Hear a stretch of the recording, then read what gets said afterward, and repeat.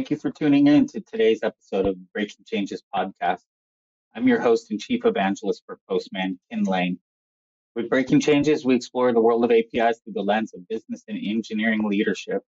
Joining me today, we have Deepa Goyal, product manager at PayPal. Deepa's consumer-driven view of the API lifecycle, the maturity of our APIs, and her approach to analytics in service of product management, I found very educational. Who are you and what do you Absolutely. do? So I'm Go Deepa, ahead. and I'm currently product manager for API experiences at PayPal. My background is actually I started my career, I studied computer science engineering, and I went into data engineering. During engineering, I discovered that I was very passionate about data. So I very consciously shaped most of my career in the data space, from data engineering to analytics, and then eventually data science. Once I started doing data science and partnering with product managers to build more data, using data, building products, eventually I decided to transition into product management. And I was working at a fintech startup at the time, and data is a very core part of products in fintech. So it was a very nice, smooth transition for me. And I was actually attending coding conferences with my developers just out of curiosity. And that's how I got interested in APIs. And I discovered how APIs got developers really excited. And I started looking into it and playing around with them. And eventually I joined Twilio, where I got to work on APIs as a product manager. Uh, and to now, where I'm shaping PayPal's API experiences and looking into how we can make them better. Wow, that's quite a journey. I mean, and to go straight to Twilio from the your previous work, I mean, you can't think of a better API to go join, I think, in my opinion. I mean, as far as to learn how things are, because they're one of the, I mean, they're one of the gods, the API gods, I would say, as far as doing APIs in the mind of a developer. It's one of the most useful, innovative. Jeff Lawson's, as a CEO and a leader, I always thought it's a great company, and everyone I've ever known that worked there enjoys APIs and gets APIs.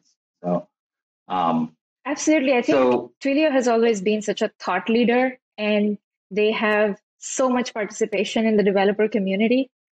I think it was really interesting to kind of learn how they do it and how they think about it. So I got to learn a lot uh, from that experience. They're very innovative about their approach towards shaping APIs as products. I just was talking to you about some other issues. We've been partnering and working on PayPal and Postman related stuff, and then I just kind of fell into your journey and how you got here, but the depth of your experience, and I was fascinated by how you kind of not learned about APIs because you were working with them into fintech, but like how you just immersed yourself in the world of APIs and APIs as a product and all of these concepts. But you had an interesting story about how you got here and kind of the lack of information that was available to you. So can you recap for us like where did you go to get all your knowledge and information? I mean, was it at Twilio or was there other places that you went to get it? So yeah, absolutely. I think even at Twilio when I joined there, I think there was so much information I wish I had before I joined. I realized that there isn't much information or learning material around how to think about APIs as products. There is a lot of fun projects, and I used to play around with them to do little things, build little bots, little applications. Every Nearly all the content is geared towards engineers on how to build APIs, the technical side of it, how to scale them, how to make them more robust and scalable. But things like how do you monetize an API? Like, it's just not really there. Is there any standards to monetizing APIs? And a lot of times, I think when big, large enterprises are using other large enterprise APIs to build products. Only they know, how the bills are getting paid. It's not something Hmm. that's openly available Hmm. to just somebody trying to learn about APIs. And like, how does Twilio make money exactly? How did they figure out how to make money from APIs? And all these other companies, they're so innovative. There's such a variety of APIs, but there just wasn't information on how they shape the pricing strategies, or how do you start to define an MVP for an API product, for example. So as a product manager, I really did not have any reference. So I was leaning heavily on mentors in the industry, and just really just asking people, looking for insights from developers, and trying to understand how, if they were to build an API from scratch, how would they go about it, about thinking about it. And a lot of times just asking them to try out an API and share feedback. So that was my way of figuring out a little bit of user research and a little bit of just ad hoc analysis. We focus on the consumption of APIs pretty heavily and how to build on APIs and that world of developers. And then there's quite a bit of information about producing APIs from vendors, though, and telling you how you should be doing APIs. And then there's Gartner and analysts. And then I would say there's a handful of us, and I include myself in this bucket, is we're kind of the pundits or the analysts or and we write books and we talk about how you should do APIs. And this is why it struck me at my core, is this is why I'm at Postman, is because I was an API pundit or personality for a decade and told lots of stories about doing APIs where I mentioned, hey, you should do APIs as a product a lot. But I never tell you how to do it, or I never give you the instructions on how to do it. And so this is very much why I'm at Postman, is I want to start showing and demonstrating how you do things. But I found it fascinating that your point that there's not a lot of books on APIs as a product, or there's not a lot of just really foundational information for people to start, product managers to start their careers. Exactly. And lately, I have been spending a lot of time thinking about what is API experience and what are the key components. Like, for example, developers are now used to seeing an API status page when they are using APIs of some company, but isn't really a book that says that must publish an API status page. Hmm. Yeah, So as a product agreed. manager, when I'm thinking about what are the fundamental pieces that developers expect there to be, what do these pieces do for them? What is the value that is delivered? And of course, going into how do I measure it? Uh, that's where I spend most of my time thinking about. So you mentioned analytics, just a little bit in there, and understanding. So there's a lot of talk around API management and having analytics at the API management layer, that you should measure how people are consuming APIs, because this helps you drive your roadmap, drive your features, drive what you're going to be adding into the API based upon how people are using it. But we really, beyond just like what APIs people are using and errors, there's not a lot of guidance on what else I should be thinking about.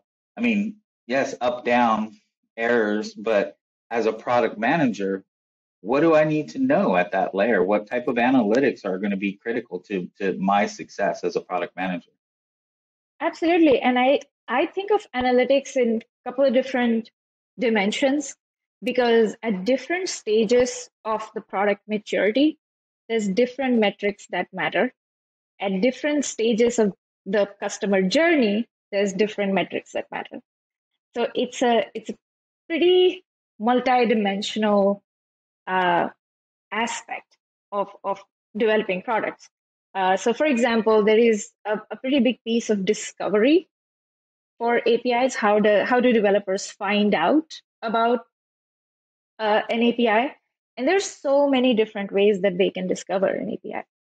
And the same way that in marketing we have advertising channels, marketing channels, did a customer discover it through Instagram or through Facebook, and marketing experts would spend so much time optimizing that budget. The same way in APIs, there are a couple of different steps. There's a couple of different channels. Like developers can come to know about an API through some blog, through a YouTube channel, through our documentation. I think of those things as the same way somebody would think of marketing channels. And those are, in terms of developer journey, that's when developers kind of learning about it, trying to figure out if this API would be valuable to them. And there is, of course, a lot of different ways that people can learn things. So there's also this aspect of how people learn, because not everybody just reads a long docs page to learn. Some people prefer to learn from an audiobook, some people prefer to learn from a video, with some people like those infographic videos. There's just such a vast variety of ways people learn. So combining that with channels, and then as a product manager, I'm trying to understand my customer base developers. What do they like? What serves them best?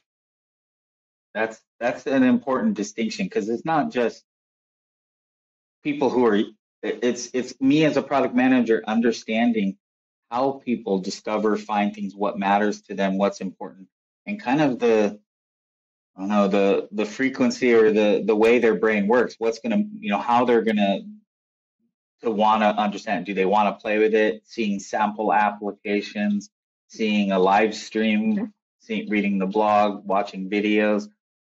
Based upon that, that's a wealth of data about who they are and what they're going to want as far as the capabilities of the API. Am I correct? Yeah, absolutely. Yeah. So that's so now how do I gather that? I'm putting I'm creating this experience. I'm putting out these aspects of that experience, and then I'm measuring as that comes in. Do I weave that into my feedback loop with these users? Like how what else do I do to measure and understand what's going on at this layer so that I can build the best next version of the API for them? So from measuring perspective, I think there is a lot of the discovery metrics that we kind of think of in terms of like time to first hello world is probably like the best Mm-hmm. starting point. Uh, the time between somebody creates their account and gets their API keys to making their first API call is Mm-hmm. like a great way to measure. Uh, we can get information around how many people are essentially uh, viewing our documentation. Of that, what percentage are actually ending up in their first API calls, and try to measure various aspects of various pages that are performing better, or various pages that are driving more traffic. So I also broke that down a little bit in terms of like from an analytics standpoint. I think there is all this metrics that we can build around just the documentation and how that impacts discovery, and all this other uh, metrics that we measure in terms of the API usage itself. Because after the discovery, the conversion is essentially the first API call. You have discovered the API. You may have come from a YouTube video, or you've come from a blog, or you've seen the documentation. You made the first API call. And then it's the next step in the user journey where you're scaling your usage. And that has sort of its own set of things, like does a customer go from one API call to 500 in a day or a week or a month? Like how long does it take for customers who scale to scale? and what is the reason, what are the pain points that take them longer when it does. So there's a whole set of things that we can discover just measuring those times of time to scale. And does this apply similarly to, and I mean, you said it's multidimensional, so does it apply internally as well as public APIs? Because if I've got, or beta APIs, like if I'm just put the maturity, you talked about that. If I put out a beta API, am I going to measure it in the same ways, or am I going to have a different set of, or are those data points going to mean different things? I think the data points might mean the same thing, but I think what differentiates like a beta API versus a GA API, and I can talk about that terminology a little bit more, I think is really the customer expectation. And it's really interesting. I was really thinking about what defines a beta API versus a general availability API. How do we make that distinction? And I kind of looked to the documentation of a lot of different companies. Of course, I'm more familiar with Twilio, having worked there, but I also looked at things like Okta, Shopify, Microsoft, and I really noticed that there isn't a very standard terminology around what is a beta API, what is a GA API. It's really every company kind of defines their own, and that really stood out to me. But I think in general, at a high level, what everybody's trying to do is set customer expectations in terms of, as a customer, if I'm using beta API, then I'm building a dependency on a product that may not be mature, that might undergo changes. So it's really a business decision that, do I really trust using a product that might change, might break my application? And another interesting thing I've seen is the difference in SLAs. A lot of times these API companies would actually lay out clearly that if the different SLAs that they define for a beta product versus a general availability product.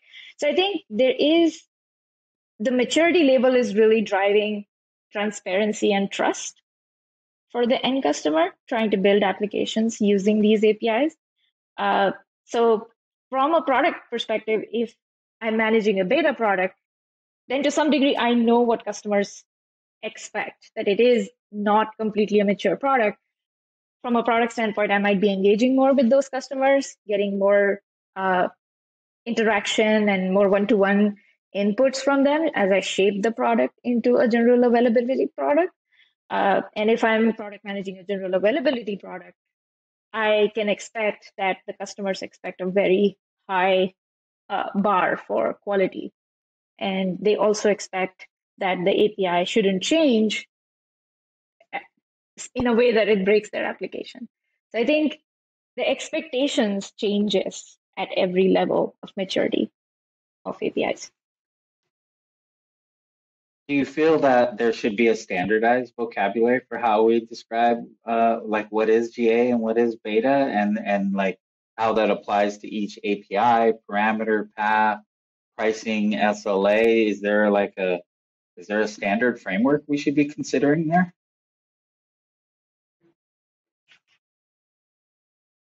I think it would be really helpful in quite a few different ways. I think it would be great, for example, to get more product managers to be able to enter API product management space. It's definitely going to, if we had this kind of standardized vocabulary that can be shared with new entrants in APIs in general, I think it would be helpful.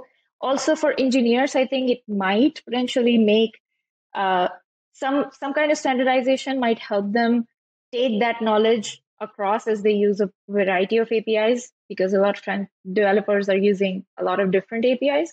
So having to learn each API's own standard, it might actually help to have a standardized definition. Yeah, so answer is yes, absolutely. Interesting, because I'm part of a working group that is working on an SLA standard for the Open API specification. So how do you describe for an API, you have this API that has this path, these parameters, this request and response, and you can get post put. It's got, a handful of methods. Now, what's our pricing? What are we charging for that? What's our uptime promise of threshold performance as well as Mhm. overall availability? And then what's the standard for monitoring that status page you talked about? And then Mhm. how do we reconcile that? And then do we give you a discount? And so it seems like I haven't seen anything that says, here's what GA is, here's what beta is, that maybe we could add a property to the top of the Open API specification that would say, here's beta, here's this API, here's it's not just the version of the API, because we have a place to put the version.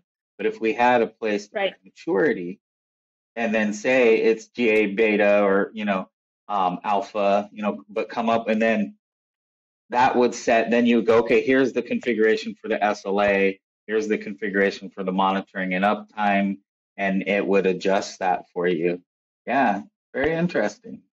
I hadn't even Yeah, absolutely. considered that. And I think standardizing it across the life cycle of the API in terms of if how mature it is and uh, just overall, I think it would really help to kind of evolve the API space. I think we have reached a point where there are enough companies and people who are aware of APIs that I think it's the right time to arrive at this standard. yeah, and I mean, I've actually encountered several conversations lately about how do we define the product manager, the API product manager role, and how do we onboard them and equip them with as much knowledge and information and enablement, not just like, here's go read all of these books or anything, but like, how do we give them specifications and standards to work with and in their job, as well as the tooling, the API management, Postman, different things that they can use. And so this is very much trying to stabilize that world so we can scale it. We need more product managers. We need more API product managers and competent ones. There's definitely a shortage. So that's what really stood out when I was talking to you the other day and kind of triggered this conversation is your view of, hey, there's not enough knowledge on, well, what is API as a product? How do you do this? Let alone all the way to standards and specifications that would help with this and help us figure it out from but you also talked about the trust. It's going to increase the trust and the confidence of the product manager, but it's going to create trust with the consumers as well.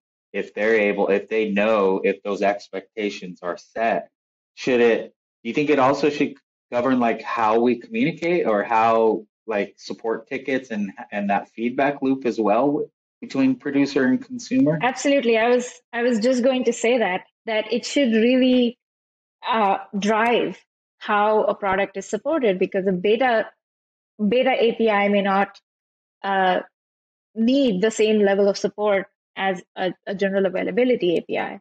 So from a product manager standpoint, I do actually monitor how many tickets we're getting at any point on a weekly basis. And I think the expectation is that at some point your product is mature enough that people are not running into foundational issues like getting set up or things like that. And I think supportability of APIs definitely should be tied into the maturity of the APIs. And as it matures, it's a great way to measure it's actually a great way to measure how mature an API is.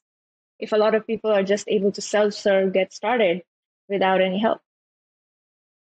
Yeah, and that time to first call, that like I think a lot product managers or the developers building it can say, oh, we're not adding any more features or it's reached a maturity level based upon our gut feeling. But this is actually saying, hey, let's actually have measure and actually quantify, well, how mature it is based upon the number of error tickets, how many people can self-serve, and actually get on board, and not just one track like documentation. Like you said, they should be able to come from different directions and be able to onboard with an API without any help, and then activate and then start increasing the number of calls, but then also activate across API. So the number of APIs they're using and the maturity of that as well. Another interesting metric that is very useful is actually not just time to first API call, but first time to first transaction. And transaction, for example, in a fintech could be the first actual money movement. That might take a few calls for a customer to get to, but that's really success when they have made their first payment. And could be different things for different APIs, of course, but like first transaction is very valuable. The other thing that I find very useful is number of API calls for every transaction. How many API calls does it take to make a successful transaction? Because that really helps me understand if our API is like too complicated and maybe we can optimize it. That's funny. That reminds me of 2012, I think it was. It was at a Mashery API conference. So Mashery is an API management provider that's, I think Tibco now owns them. And they used to have the Billionaires Club, is what they called it. The number of APIs that have over 1 billion API calls. And then my friend Daniel from Netflix at the time, he's now at New York Times, he came and said, and they opened up and said, hey, one of the Billionaires Club is Netflix. They're our customers and they're in the Billionaires Club. And Daniel said, why do we want to be in the Billionaires Club? We don't want chatty APIs. We don't want we want meaningful volume. If it's meaningful, billions of APIs calls, but you're with this club, you're kind of incentivizing me to and my developers to make chatty API. And so what you're talking about is actually being able to see that and measure the meaning of those API, of that value being generated. Absolutely. I mean, that way, the billion is essentially a vanity metric. And how do we get out of that to see if we're actually delivering customer value? So how do you... And of course, like you said, the incentives. So how do incentivize API developers to care about business metrics? They care about the pain points they have as far as what they need. The API has to be up. It's got to be performant. Those very technical details. How do we get development teams? How do we incentivize them to care about business metrics? I think that's where API as products are very different from all other products. It's because what I've seen is because APIs are used by developers are actually quite engaged and passionate about how the API is evolving and how it's being used. So in my experience, I think developers have been very active partners to me as a product manager to actually shape the experience. And I think definitely that's the aspect of API products that is very different from all other products out there. But I would they already have opinions. Yeah. And I would say they have opinions and they're probably not being tapped properly and understood properly, because you have to kind of drag things out of developers a lot of times. If like you don't ask, they're probably not going to volunteer it.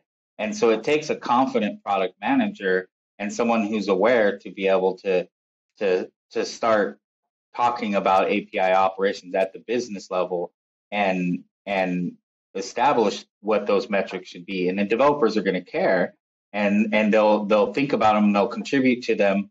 They're just not being engaged as part of the process. They're just expected to deliver the API and keep it up and from an operational standpoint.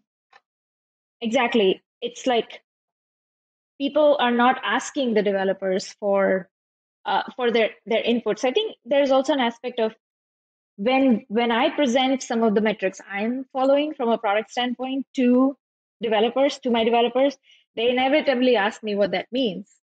and why it's important. And that's a great way to start thinking about how the work that they are doing is having a business impact. And from there, working into how do we improve these metrics, because this is why it Yeah. matters. Yeah, I'm always fascinated by the classic IT and business divide, that I think has been around for a long time. I mean, I have a 30-year career and this divide has always existed. And I think if you talk to business folks, this divide exists because of IT and technical folks and developers saying, "Oh, stay away. This is tech. This is wizardry. You don't need to understand this." And then developers are saying, the business folks don't come over here and engage with us. And I think there's various reasons for why that exists, but it feels like, I mean, that's what we need, that balance in the API spaces. We need product managers, more business domain experts involved in the design process and developing these products. But we have to have developers there, and we don't need just developers just to develop. We need them to understand the business implement and have a feedback, be part of that feedback, be part of what we measure and have a stake in that. They don't need to be ignorant of it. And so I think that's the process that I think you outline here it's a process for all stakeholders that are involved. Absolutely. I really like the fact that you brought up domain knowledge, because one of the things that I have seen, of course, the bigger aspect of how in the divide between IT and business, but there is also this aspect specifically in the API space where if as a developer, I'm trying to work with a fintech API, a business person would assume that I know what disputes mean or I know what invoices mean. Or if I'm working with uh, any marketing or any other domain specific APIs, most of the business people creating those products kind of assume that I know those domain terminologies that the APIs were designed around.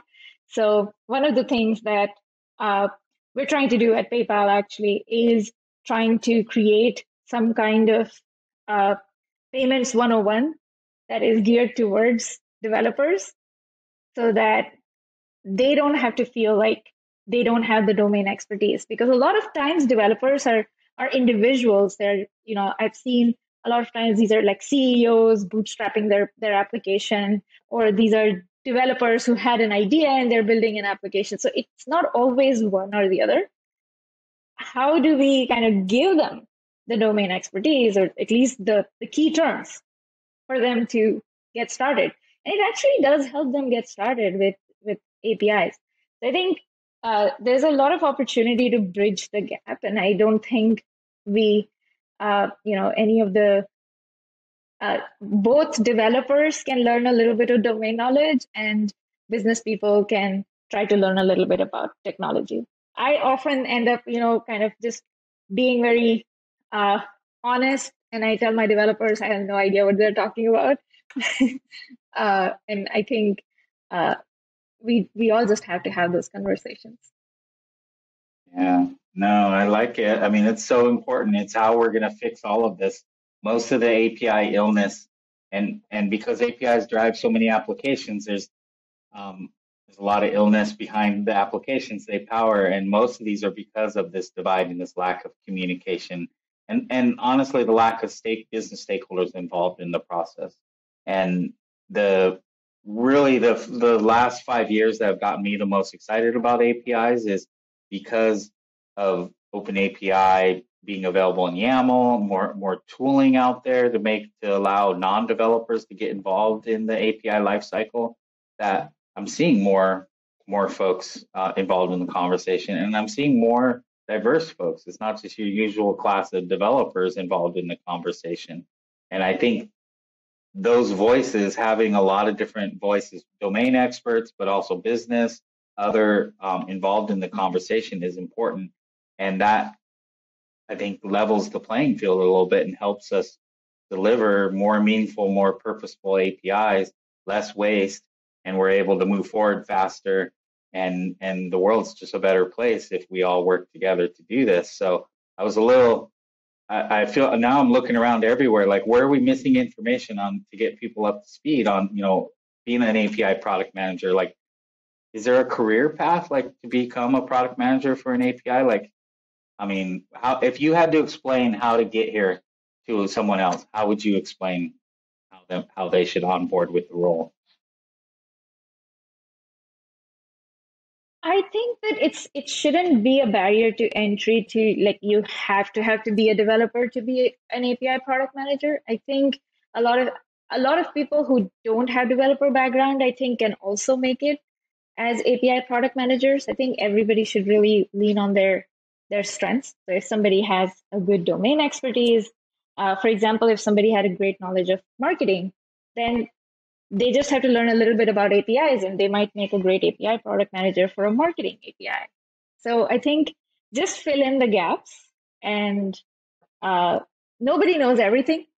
So we always keep learning. So I think learning mindset combined with knowing your strengths and weaknesses and trying to work on those weaknesses uh, to grow. I think anybody can be a product manager or an API product manager. Great.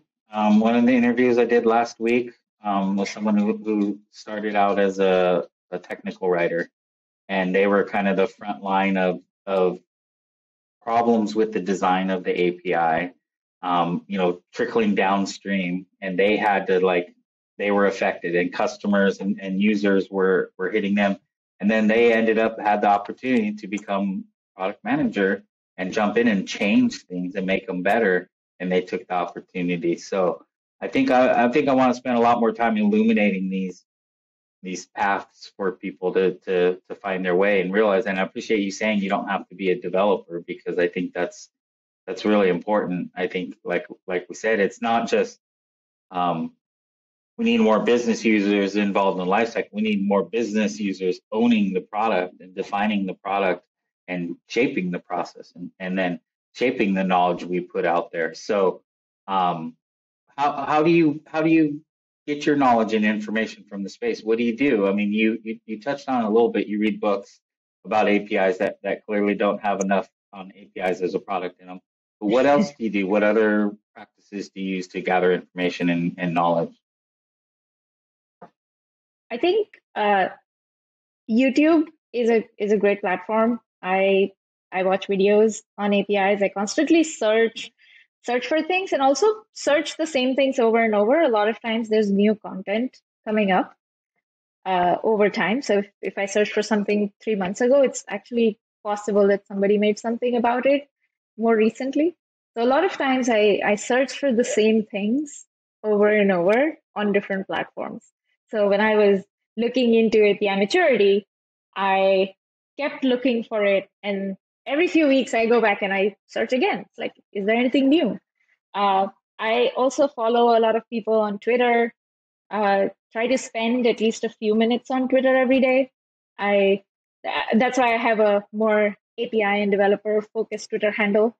Uh, and that's the information I'm looking for, is just see how the developer community is talking about APIs or uh, any kind of knowledge. Like a lot of times I'm learning about cool projects people are doing, not necessarily dependent on APIs. So I think YouTube. I also spend some time on Udemy occasionally. I really like Udemy. And books and Twitter. I think those are my platforms. I like it. I like it. I would say it reflects mine. I would say, except for the videos, I'm not as I produce a lot of videos. Maybe that's part of my problem. I don't consume as much as I should. And if it is, it's usually a shorter video that I don't have a lot of time in my day, and I wish I had more time. What's the ideal length video for you to be able to watch? Does it matter if it's based upon the content or? No, I think there's definitely an ideal length. I think depending on the information, I think anywhere from 3 minutes to 20 minutes. I think 20 minutes is the ceiling for me, Yeah. especially just because videos that are very dense in information, I think at 20 minutes, because it is a one-sided communication, 20 minutes tends to be the ceiling. At 20 minutes, you kind of lose attention. So I Interesting. try to, even if there is a longer video, I watch it in pieces. And so I agree. That's a nice sweet Especially spot, I with would say. TikTok, the statistics that we are seeing with TikTok, because the length the length of video that people can have attention for is reducing day by day. On Mhm. TikTok, the ideal length of a video is actually 7 seconds, which is so short. uh, and it's kind of interesting to see how I've been thinking a lot about, like, there's so much technology and coding people actually teach on TikTok. And I've been thinking about, like, if I were to explain my PayPal APIs on a TikTok video, can I actually do that in 1 minute? I don't have an answer yet. But I think it's something that we we have to think about, because, like, going back to what I said around how people learn, if we want people to learn about our product, we have to understand how they learn so that we can present that information in a format that is that works for them. Agreed. And my one of my missions at Postman right now with my team is everything we do has got to be demonstratable and hands-on, something you can do. And I have what's called I call API blueprints. So I distill a lot of different learnings down into these seemingly short text. They're text, so it's like a one-page outline. How do you do API testing? How do you do API documentation? Just a one sheet on it. And I shared it with someone from my sales team, and she was looking through it. I have like 40 or 50 of these blueprints, and she's all, "These are great. Like the information, the content's nice and dense. So I need each one as a 60-second video." And I was like, "Oh, okay, yeah, I will get to work on that." Because and she's in LinkedIn. She's like, everybody I'm targeting, they don't want, your content's great. It's great to read. 2% will read it. The rest just want a 60-second video. Here's the concept. Give it to me. All right, let me go on my way. And so I kind of I want to check back in with you on what your overall developer experience toolbox looks like, still down to a 30 or 60-second video. Is it possible? Yeah, so there's a few different ways that I have thought about it, because I've been thinking about how to have some standard uh, checklist of building a great API experience. And one of the things I was thinking about was, like, what if every page for an API had, like, a small video that kind of runs with the documentation, like maybe a short. You cannot make a short video about all of the APIs, but you could potentially make 30-second videos for each endpoint, potentially. Could you do it for each parameter and header too, for an endpoint, so that I can understand what the headers are for? That might be overkill. But the reason I've been thinking about it is, actually, I was looking into, I'm very curious about how much text there is in the API space. Like, documentations are just, like, they're so vast. And I was really curious about how many people have reading disabilities, and are there developers who have reading disabilities? How do they learn APIs? Because everything is just text. I really appreciate you talking through this with me. I look forward to your work on maturity and analytics, and that cracking open of it. I mean, the overall product manager stuff, I think it needs to be addressed. That there's a lot of great stuff there, but you're cracking open of maturity and analytics, and that multi-dimension that exists there, and I think is worth exploring more. So please, if you publish anything else, share anything else, share it with me. I would love to share it with the audience, and do some storytelling around it. But then some of these other areas, this is going to be a full episode. But we have these TLDR episodes, which are the short little content pieces. And there's a couple other areas I would like to revisit with you there. So we'll definitely be in touch. So thank you for being with me. I really appreciate your time today and coming. Absolutely. This was really fun. I think we got to talk about a lot of various different things. So I'm really glad we could, look at such a variety of different topics. It was really fun. Thanks for having me. Thanks again to Deepa for stopping by. For more on Deepa, you can find her on Twitter at one sprint at a time or on LinkedIn, but you can also visit developer.paypal.com. You can subscribe to the Breaking Changes podcast on postman.com/events/breaking-changes. I'm your host, Kin Lane, and until next time, cheers.